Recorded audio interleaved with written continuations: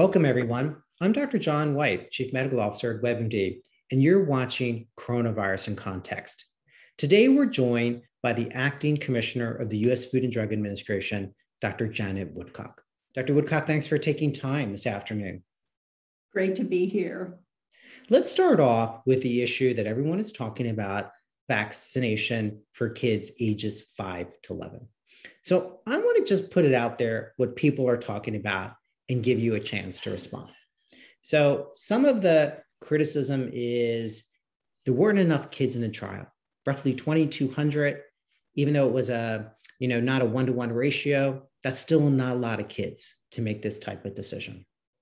Well, this vaccine has gone into over 100 million people, including adolescents down to the age of 12. So with the younger kids, we're looking for what is the right dose because they're smaller. And also, do they have any different side effects? No matter how large a trial we had, a very rare side effect might not go detected in a trial. But a trial the kind of trial that was done would let us know if there was anything unusual or different about this vaccine in the younger kids than in the teenagers or the very large number of adults that have received this vaccine.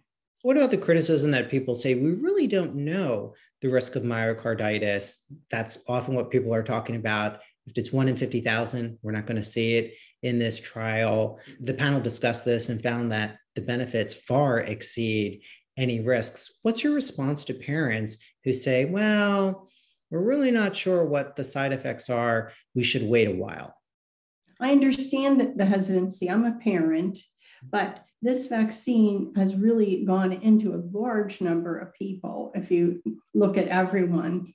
And although children don't get severe COVID as often, we've had many cases, thousands of cases of multisystem inflammatory syndrome with kids have to actually be hospitalized and often get into the ICU. Also, kids can get long COVID, and there have been deaths in this age group. And of course, any death of a child is a terrible tragedy. What do you say to parents who say, well, it's only 2 months and we need a longer time period? I thought it'd be interesting for you to compare it to other trials that we do on vaccinations. Isn't 2 months in general the time frame that we look at for any other vaccine? Well, any of these trials may have extensions where you do a longer term follow-up because you're looking both at does the immunity wane over time and do you see anything late?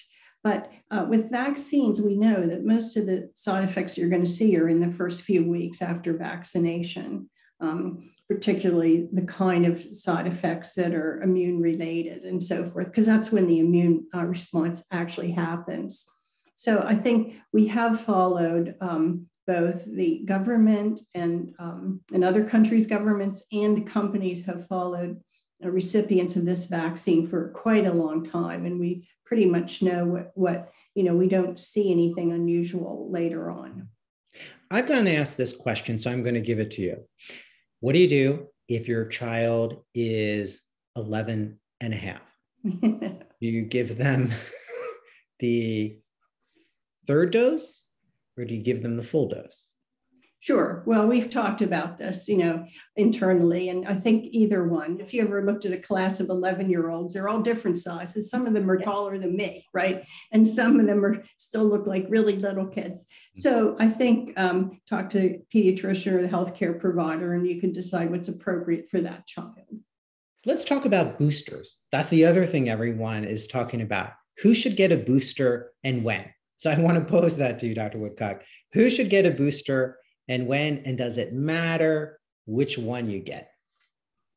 Well, what we have put out there and CDC has agreed with is you can get whatever vaccine that is authorized or approved in the United States as a booster. You don't have to take the one that you got originally for the first two or 1 or 2 injections. People who got the J&J, they got a single injection, they should go ahead if they're more than 2 months out and get a booster. people who have had the other two mRNA vaccines should go ahead and get a booster after, a longer period of time. As far as who, everyone over 65, and then people with comorbidities or people who are working in occupations where they are exposed frequently are all recommended to get a booster. What about for the general population? There's been talk, and Pfizer has announced that they're going to seek authorization for everyone to be able to receive a booster independent of age for the mRNA vaccine. For them, other people have been talking about it's going to be age 40 and above, irrespective of other health conditions. What can you help tell us in terms of where we are in boosters for a broader population? Sure. Well, right now, the recommendations really would apply to a very large amount of the US population because many of the adult population have certain comorbidities. However, it doesn't apply to everyone. And what you're thinking about here and what the health authorities are thinking about is, okay, is in those younger age groups, is immunity waning significantly versus what is their risk of experiencing, say, myocarditis or a side effect, particularly in younger age groups? And so you're balancing those two things and making sure that everybody has a positive benefit from getting a booster shot. So we'll look at the data when it's submitted, and we're watching waning immunity in the United States.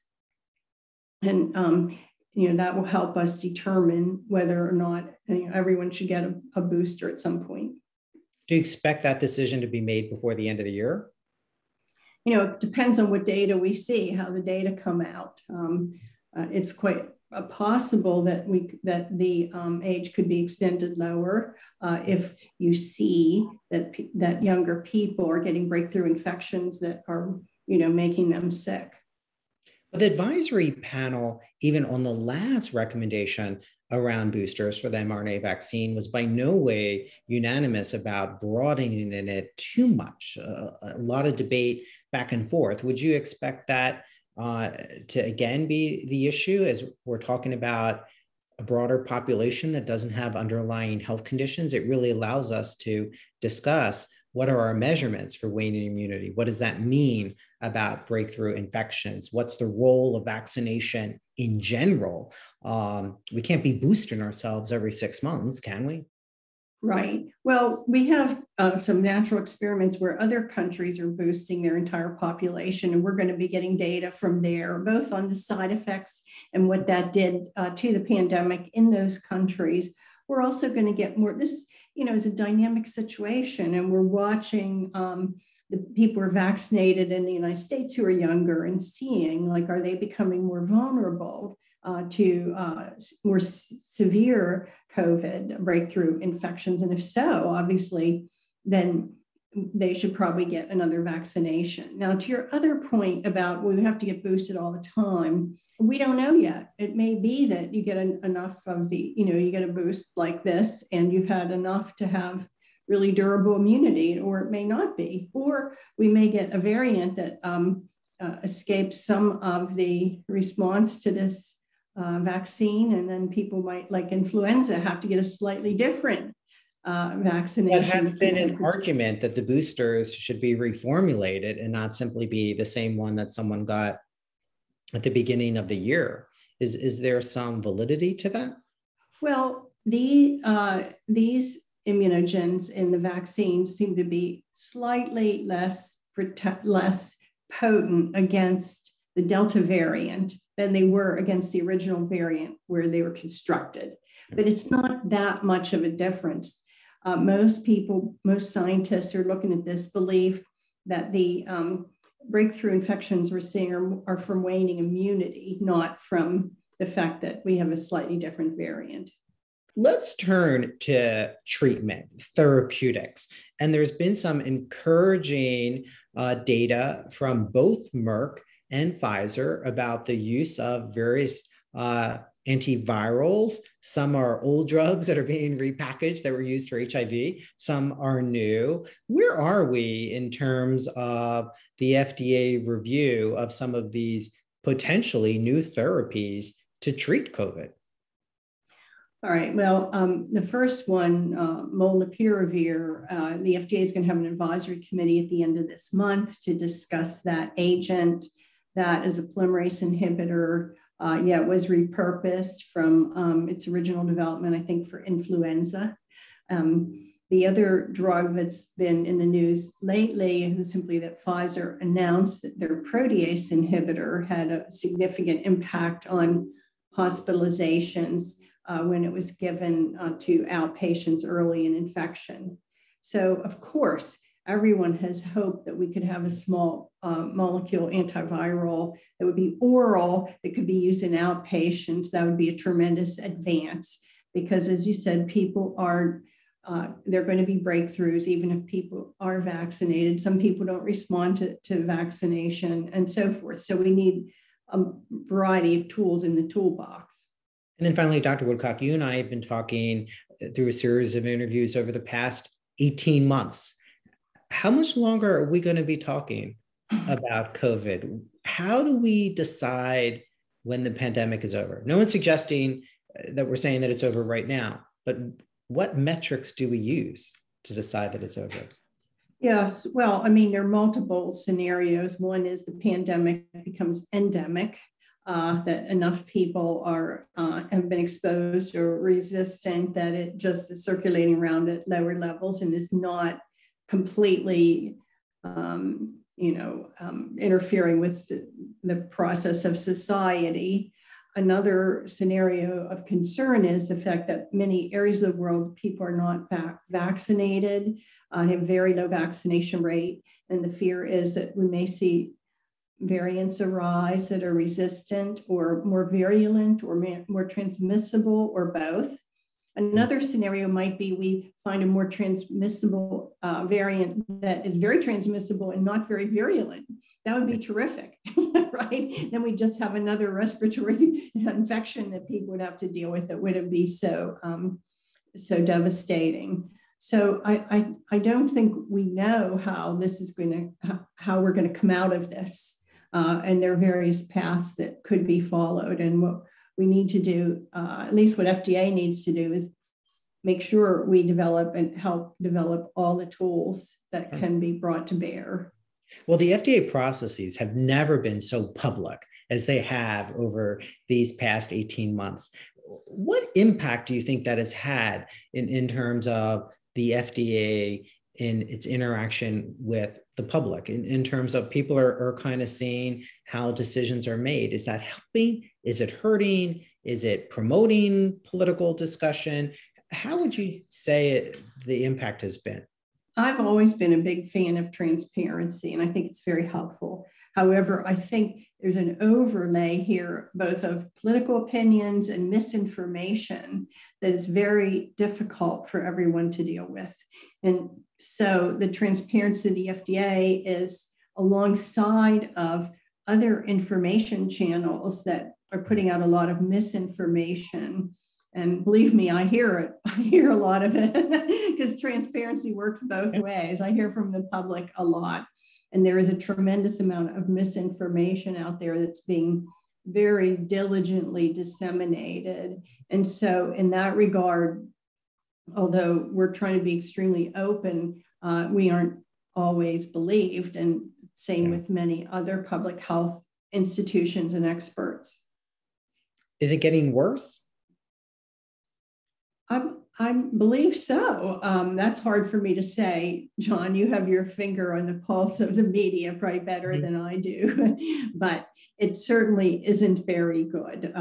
We 2 years ago say the hope was, okay, we'll get vaccines, we'll get this all under control and so forth. And yet instead we find ourselves in a state where a large number of people, adults, do not wish to get vaccinated because of what they've heard. And so we continue to have this epidemic flourishing. We have people in hospitals. We have a lot of deaths every day. And that's not a good situation. What keeps you up at night? Well, I mean, I think the worst case scenario is the biggest concern, that we'll get a resistant variant that'll still be virulent and arising in some population that is not vaccinated, and it can then the pandemic can start another wave across the world. But we're more prepared now than we were before? I think everyone has learned a lot. We're prepared, but we're also very tired. Right? And I think the healthcare workers, public health apparatus, and the supply chains are all very strained right now. And so, although we may have a better understanding of how to deal with this, we've exhausted a lot of human and other resources as we've gone through the last 18 months. Well, Dr. Woodcock, I want to thank you again for taking the time to help explain the science behind the decisions that you all are making, and to inspire confidence in terms of the regulatory process. Thanks very much. Great talking to you.